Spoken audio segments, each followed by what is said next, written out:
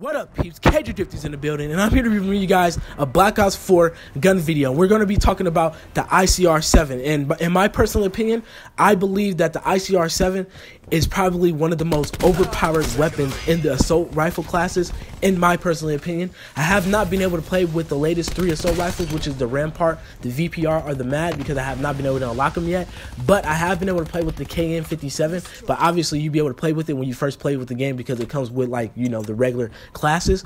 But in my personal opinion, I don't really feel like the KN isn't that good. In my opinion, I don't really think it's that powerful. I might be wrong, you know, other people might like it, but personally for me, I feel like it's not that good. I mean, it's a well-balanced weapon, but I just personally feel it don't have anything compared to the ICR-7. The ICR-7 is literally one of the most overpowered weapons so far in this game, and I really do believe that it probably will be at the top of the food chain in the assault rifle classes, in my opinion, if Treyarch does not nerf the gun. But so far, I've been having a lot of fun with the ICR. It's extremely good. The accuracy is good. The fire rate is pretty good. The range is a little bit decent, but the damage is unbelievable. And I'm going to be giving you guys a little best class setup as well, and the class setup that I do use with the ICR to make this gun even more powerful than it already is.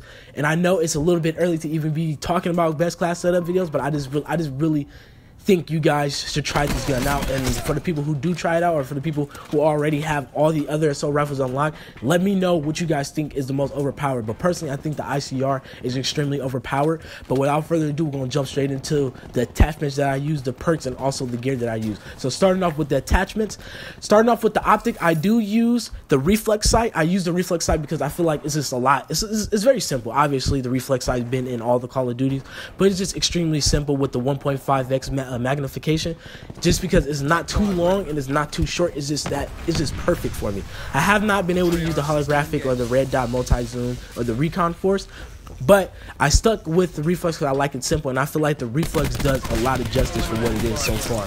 And now starting off with the very first attachment that I do use quick draw. Obviously, a lot of people are familiar with quick draw. It's been in Call of Duty for as long as that we've known. For the people who are new to it, it increased the ADS speed, and I feel like it is extremely helpful, especially when you're getting into gunfights. You can bring your gun up right on time, and you can kill people just like that. And then the second attachment that I use is grip. Now, grip is extremely useful, obviously, because it increases the accuracy of your weapon. It don't give you that much recoil. It reduces a lot of the recoil, and it just makes the gun into a laser gun. I'm telling you, it's just extremely good, very well accurate, and I'm guaranteed if you are extremely, accurate with your shots, I'm guaranteed you'll get the kill just like that in less than 2 to 3 shots tops. Now, the next attachment that I do use, I use the AP rounds. Now, the AP rounds is probably one of the best attachments that I've been using on this gun, because it destroys enemy armor like it's nothing. It shreds it.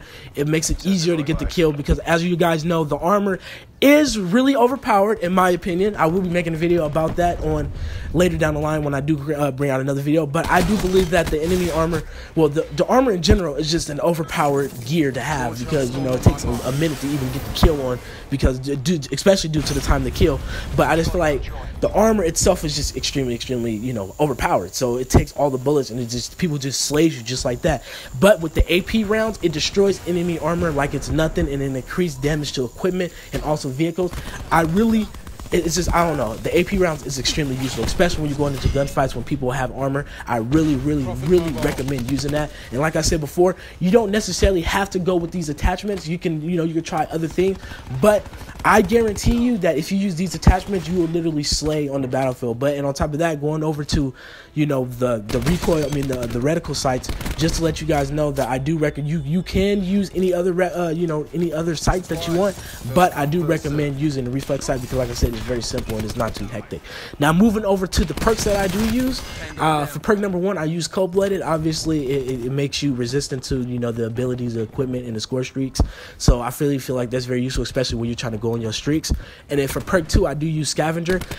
I feel like the ammo capacity on the ICR is really good. It's not too bad, but it can run out quickly because you will find yourself not reloading too much, but you will be reloading.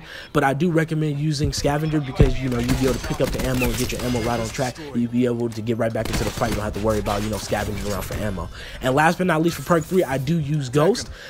Ghost is very useful, especially for people who use Vision Post or people who use UAV, because I know UAV is extremely common in this game. A lot of people do use UAV, and some people are pretty good. They'll probably get the higher streaks, but UAV is probably one of the most common used things in this game so far that I've been playing in the beta. But I do recommend using Ghost because if you want to get your streaks and stuff like that, you'll be immune and undetectable when UAV happens, or Vision Posts and sensor darts and stuff like that. So I do recommend using that.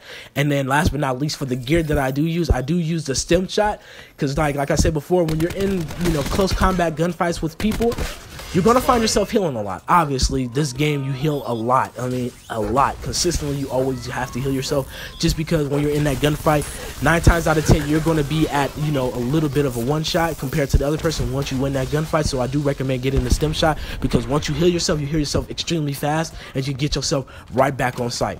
But there you guys have it. That is the class setup that I do use for the ICR. And like I said before, I think the ICR-7 is probably, if not one of the best guns so far in this beta. I mean, at least out of the assault rifle. Like I said, I could be wrong for people who did unlock all the other assault rifles, but so far, in my personal opinion, I think the ICR is literally the slay god. It's probably the dopest weapon that I use so far in the game.